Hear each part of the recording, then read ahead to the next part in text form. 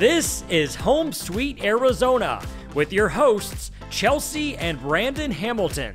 This husband and wife duo is sharing insight, ideas, and inspiration to help make your home amazing. Home Sweet Arizona is brought to you by Hamilton Ever After.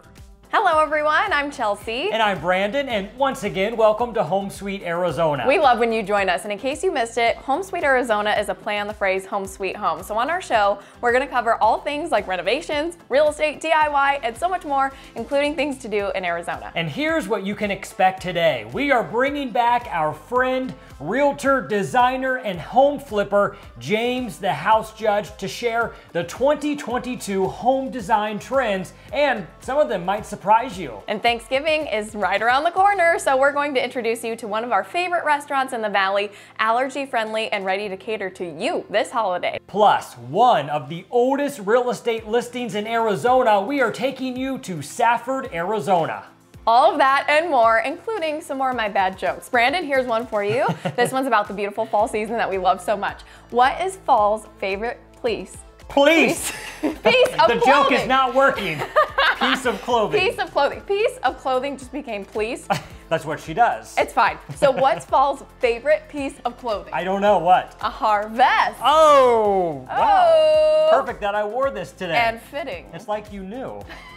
Well, many of you might be interested in dressing up your home and doing some upgrades. That's right, and though in life it's always so important to be present, you might want to actually think ahead to the future when it comes to style trends, because you might be selling your home in a couple months, so you want to make sure it is ready to go. So it's time for a segment that we call Reno for Resale. Realtor, designer, and home flipper James the House Judge is here to let us pick his brain once again about the big home style trends that we will see in 2022. Welcome back to our show, James. We love when you join us. Thank you. Absolutely, Chelsey. Thanks so much for having me back on. I'm so excited to be here. All right, let's jump into this. For many people, home has become a sanctuary while also being a place to work. So we are hearing offices and working from home spaces will continue to be big.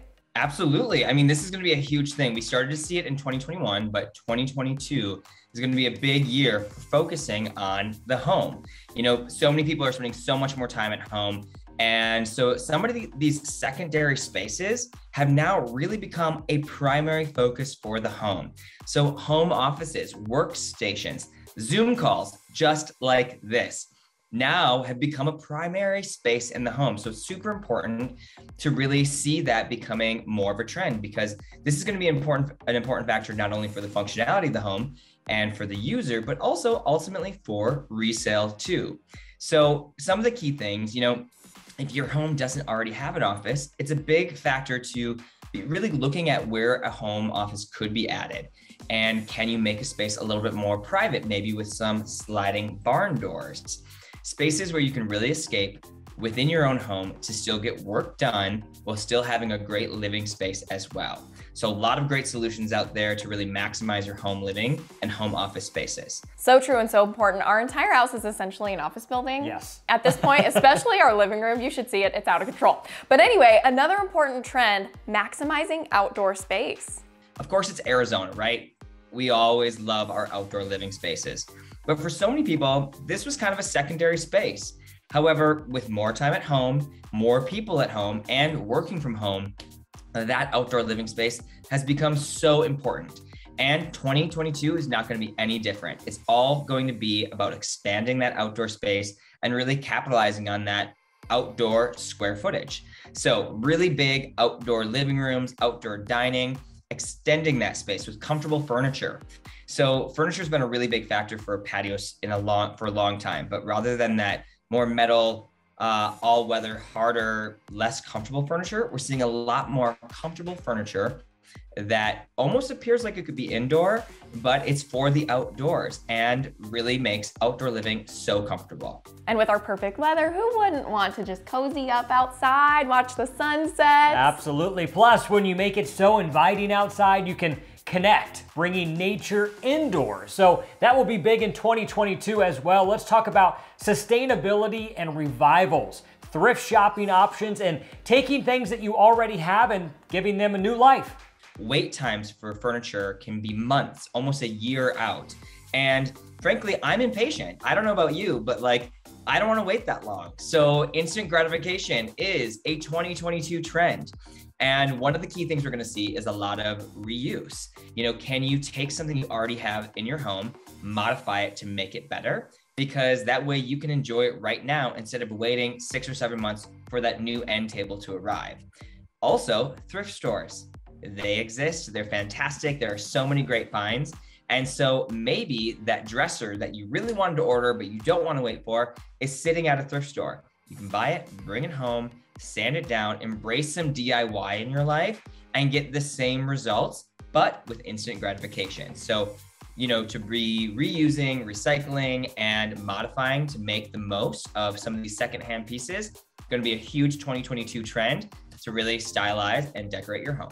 And in some cases, this can be a great way to save a lot of money. All in favor of the DIY? Yes. We're with it. We love it. You're going to love this next one. 2022 trend, texture. James, tell us more.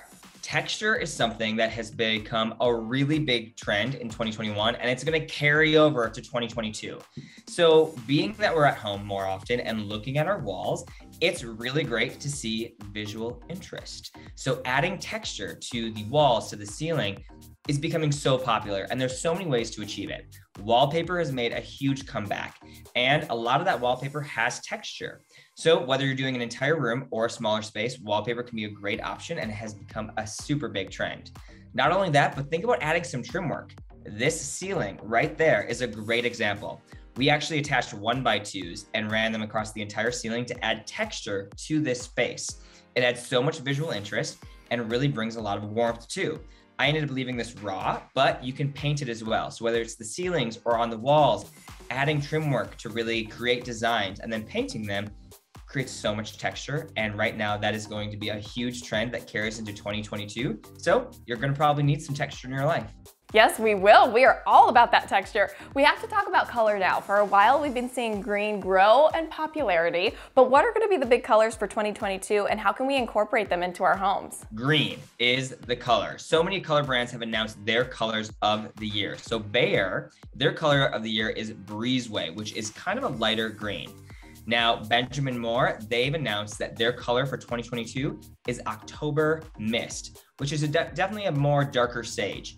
So light to medium greens are going to be so popular, and this is been around for a while. Green's been making a slow comeback. It's been kind of coming up from behind, but in 2022, it's going to take the lead. So we're going to be seeing a lot more green on the walls and on cabinets and all over the home.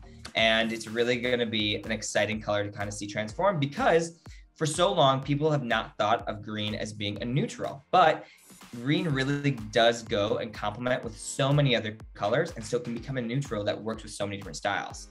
Black is one of those colors it works with, and another color to highlight, because although black is timeless and it's been around for a long time, we're seeing so much more popularity embracing black accents. Whether it's black windows, black trim, black doors, or even some of the fixtures and finishes in a kitchen, for example. So green cabinets with some black cabinet hardware and black faucets and light fixtures, super popular and a huge trend that we are really seeing take over, and it's pretty beautiful. Speaking of drama, here comes a twist. We're gonna talk about kitchens now, some major changes coming to this category. We're gonna try to run through them all. What can we expect for 2022? For 2022, there's a lot changing for kitchens. White kitchens have been popular for years. I think they're timeless, but the trend is definitely changing, and we are seeing color take over kitchens. Green, as I mentioned, is a really popular color, but there's still blue and other color options, whether it's gray or a neutral tan even. Gasp, tan, I know. Taking over and really bringing a lot of warmth and depth to cabinetry. So 2022, we're gonna see a lot more colored cabinets, and the finishes and fixtures are changing a little bit too. So adding more color, just like black with the matte black faucets and light fixtures, that's kind of replacing some of the brushed nickel and chrome that we used to see, which was just kind of the standard. And being that I think black is so timeless, I think it's a great color to focus on for 2022 if you're thinking about a remodel, because black not only reads as a color, but it also reads as a metal. And so it's a really neutral metal finish to do in your home because it complements so many other fixtures and finishes you might have. Great advice. And talk to us about the different types of stone that will be popular this coming year. Absolutely. So countertops have always been a huge conversation when it comes to kitchens, and they're still going to be in 2022. But I think one of the unique things is that we are starting to see countertops become more than just countertops. So instead of it just being horizontal, think about taking it vertical. So that countertop can actually go vertically and become the backsplash in the kitchen too. It creates a really seamless, really unified look, which can be so elegant and super beautiful. Not only that, but we're seeing them become even more functional. So perhaps that backsplash carries up the wall and then comes out horizontally to create a shelf. You know, having some more open storage in kitchens has been a trend that's been developing now for quite some time. And instead of just any kind of open shelf, we're seeing stone shelves. So using the same countertop material to create that stone is super unique and really brings things up and unifies everything together. Not only that, but waterfalling the stone down the sides has been around for a bit and it's still here. So again, it's a great way to finish off an island and really enhance and carry that stone throughout the kitchen. Love the waterfall edges, they're so beautiful. Now we've read several insiders share that open concept kitchens are on the way out. What in the world? One of the biggest trends is open concepts are slowly going away. So this is a really unique thing to consider because for so long, we've always heard about the open concept kitchen and really having it being a part of the home. But being that we are at home more often now, and so many people are there and you have open spaces, having a slightly more enclosed kitchen is really becoming popular. Now, we're not going all the way back to a completely closed off kitchen with a tiny door.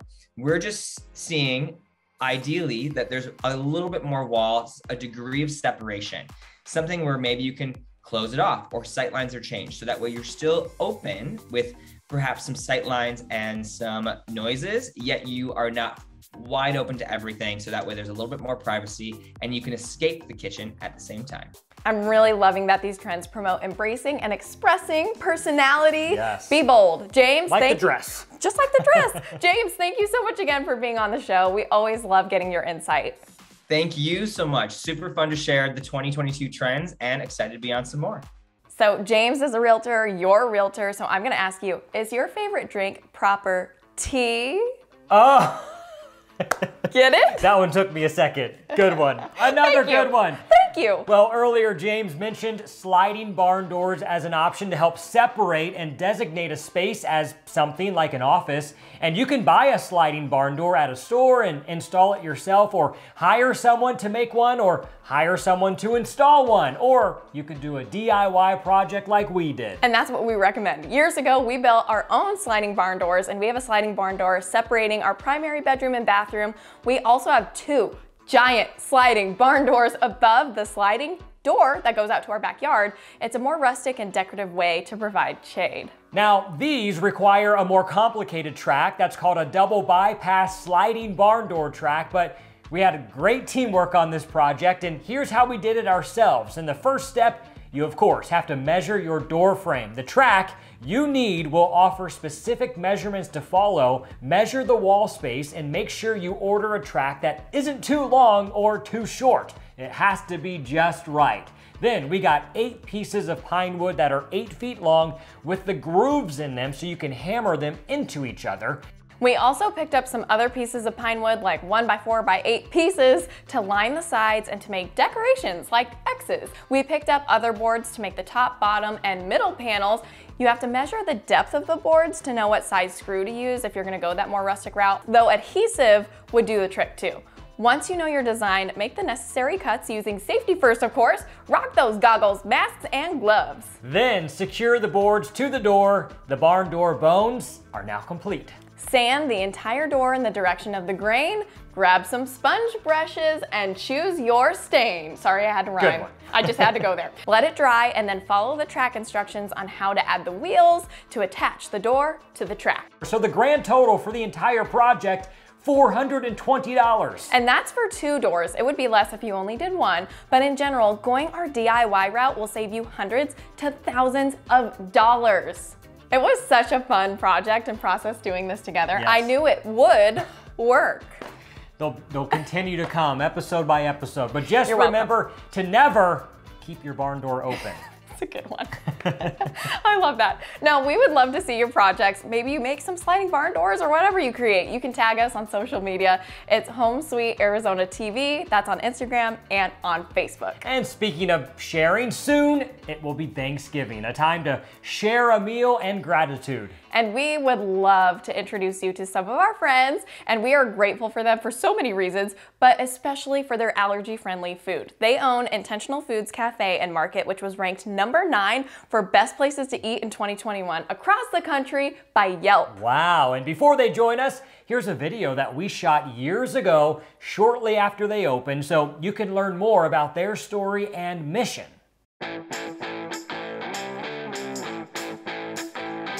Today, we're in Mesa, Arizona, featuring a family-run restaurant. Now, this family used to ask a big question. What if we could create a place that could feed people with food allergies?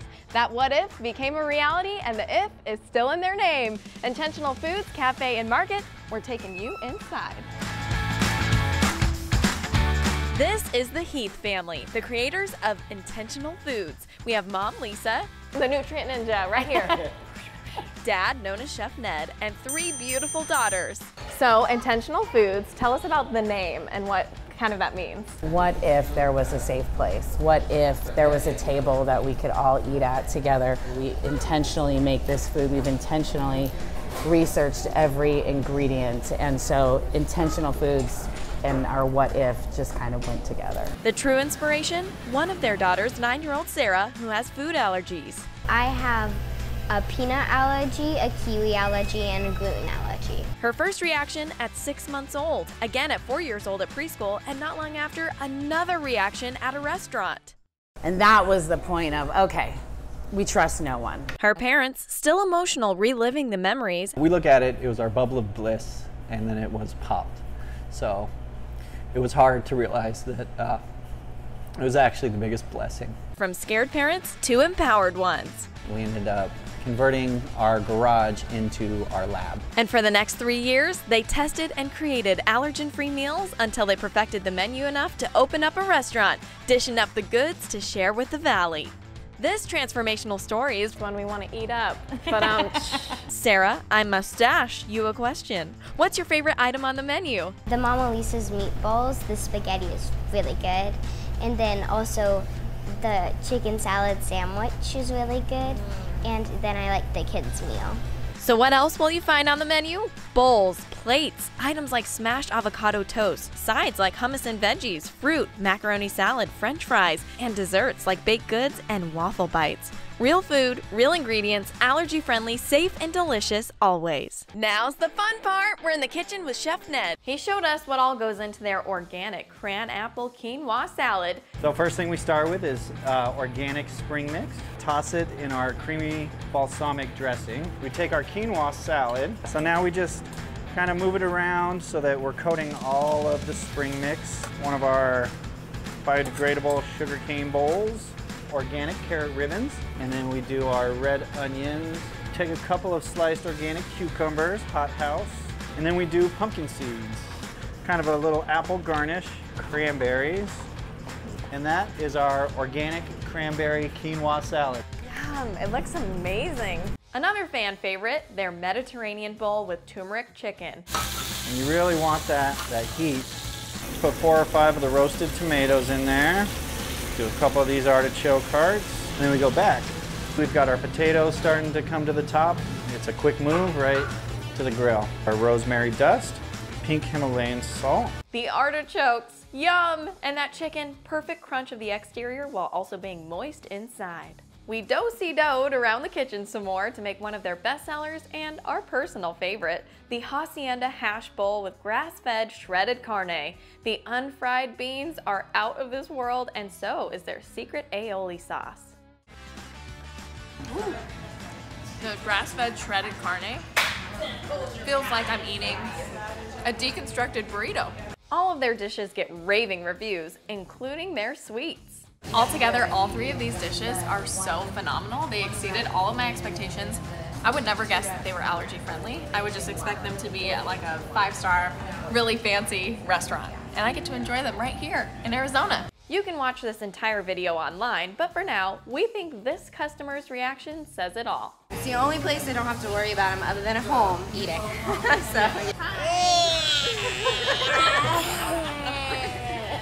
We always love that translation. Sounds are perfect because words don't even describe how delicious this food is. And Chef Ned and Mama Lisa are joining us right now. Thank you for coming on our show.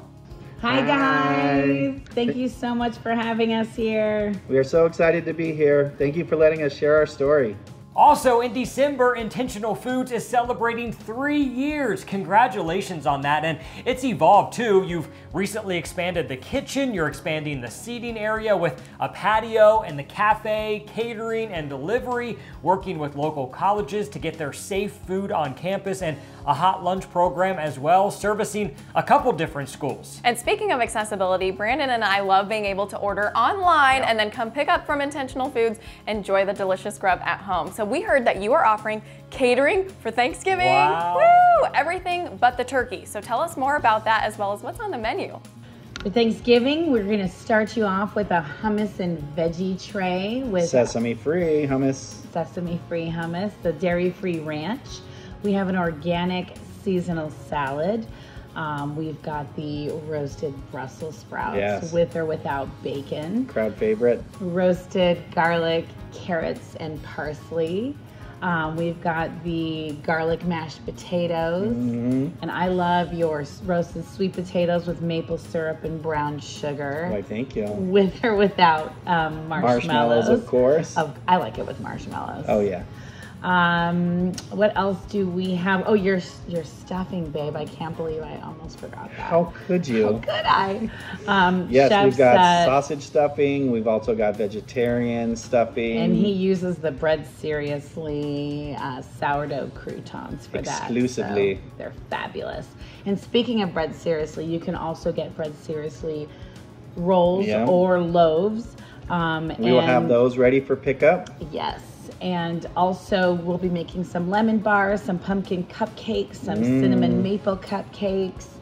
And Mama Lisa's desserts are the best. I think that's all of it. Yeah, there might be some last minute surprises on the menu. So you never know. You never know. So keep your eyes out for it. We're taking orders up until the Monday before Thanksgiving, and look forward to serving your family. We love when everybody has a seat at the table. So that's right. Eating allergy friendly and having a meal that everyone can sit at the same table and enjoy just fills our hearts. Ooh, you had me at sweet potatoes. He loves those. You had me at stuffing and again at desserts. You make the best churro donut. Yes. Shout out to that, by the way, incredible. Happy Thanksgiving to both of you, and thank you again. We're so grateful for you for so many reasons. Thank you guys so much. We love being on your show. We love you guys and your support for food allergy families like ours. Appreciate you putting the focus on it. Thank you, Brandon and Chelsea. So great to see you guys again. So fun, and so are food jokes. Oh, here we go. go. So what is a scarecrow's favorite fruit?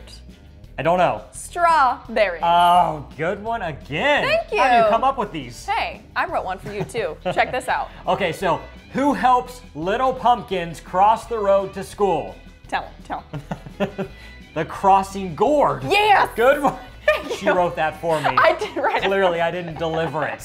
No, it was perfect. Thank you. Great job. Now, you saying road, because you're talking about crossing guards. Now, that makes me think of road trips. So we're about to take you on one that's going to transport you back in time. Yes, a place where history was preserved. As Chelsea mentioned, I'm also a realtor, and one of my listings is one of the oldest homes in Arizona that's on the market right now. Check this out.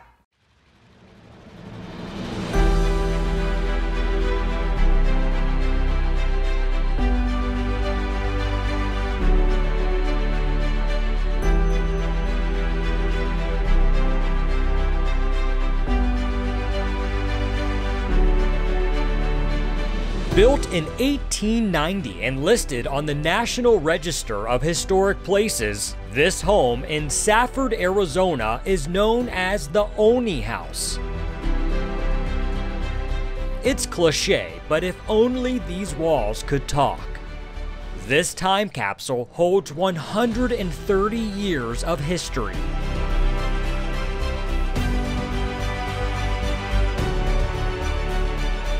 The original owner, Sheriff Oni, held the position of Graham County Sheriff in the 1890s. Oni was an early Arizona cattle rancher, successful businessman, and a candidate for governor of the Arizona Territory.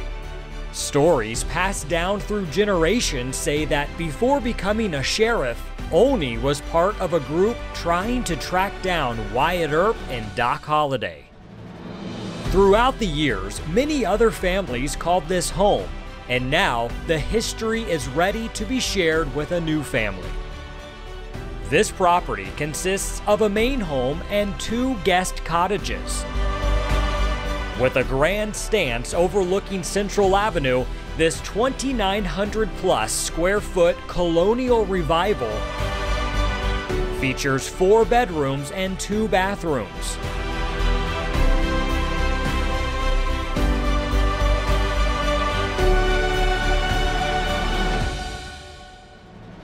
The charm of yesteryear is seen throughout. In fact, many of the original 19th century pieces remain.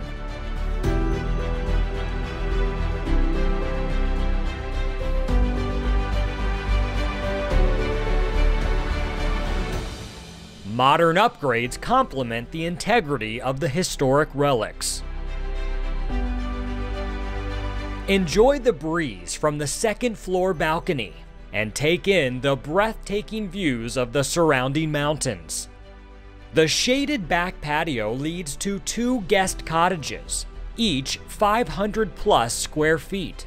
One cottage currently operates as a bed and breakfast, with a living space, kitchen, private bedroom, and full bath.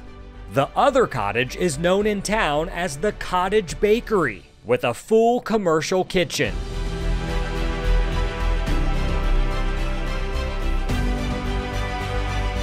Located in the heart of Safford, this home is just 6 miles away from Roper Lake State Park. You'll also enjoy nearby hiking, horseback riding, the Mount Graham International Observatory, museums, restaurants, and more, all while living away from it all. Now it's your turn to make history here.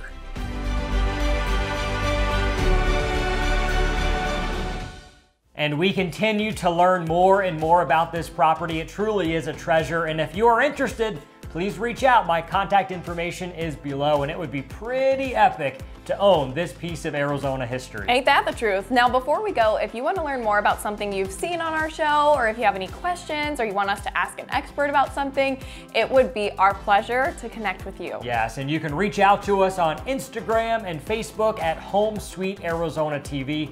As always, we appreciate you joining us and inviting us into your homes. We'll be back next Saturday and every Saturday at 11:30 a.m. We'll see you next time on Home Sweet Arizona. One more joke for the road? You better believe I've got one. So how do trees get on the internet? I do not know. They log on.